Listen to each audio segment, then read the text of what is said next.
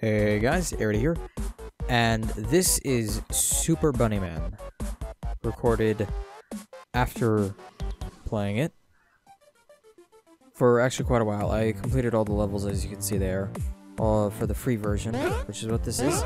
But before I go into too much detail, I want to point out just how insanely hard it was to record this game.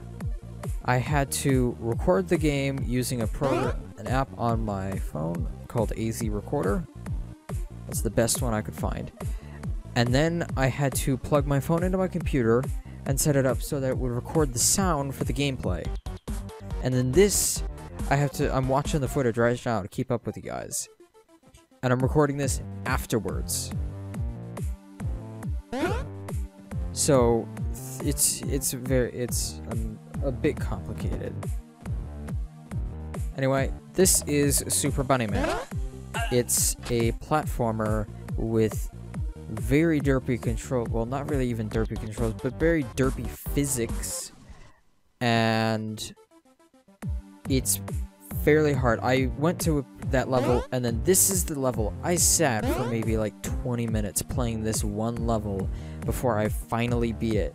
Because right here, just trying to line up the angle right so you will hop over them, over the spikes, is insanely difficult. It is super difficult. And even when I finally do, it should be here. I'm using my current recording as a scale for time, because this video is about 6 minutes. But probably here in the next minute, I actually make it over.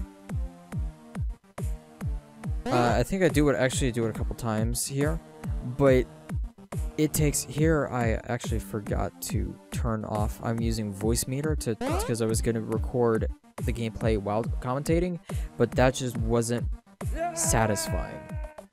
The sound quality just wasn't, no, not the sound quality, it's just I would have sat there for too long trying to get the sound levels just right so that you could hear that, because you can't record in Audacity on two different sources. You can only do one source at a time. Voice meter will merge two sources into one track, but that doesn't work because I want to have 2 separate tracks so I can edit each one individually. Here I actually kind of rage quit this one to show you all of a sudden it took a very drastic step in difficulty. You'll see that I just raced through this entire level. This is the hardest jump, and that, you see, I just catch it with my arms, and there, boom, just under 17 seconds. But this one, when I finally do it, it took 48 seconds to make it through the entire thing, I think is about what it took me.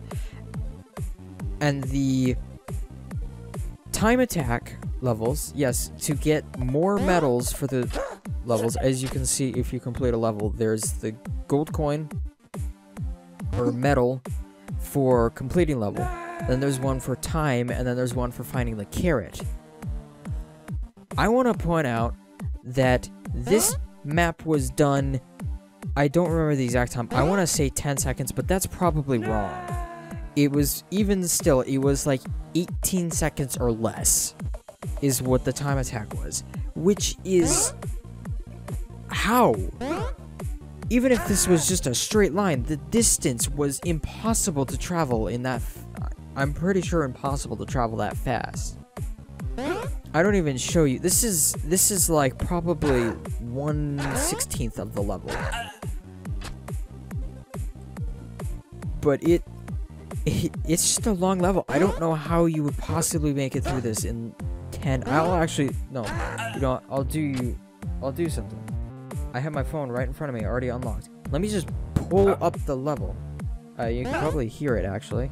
My sound's on, and I'm muted. I locked my phone. Oops. Alright, I have my media on, trying to figure out the best way to record this. So let's go to level 7. I didn't actually need to go in there. But, let me... Time attack is 17 seconds. 17 seconds.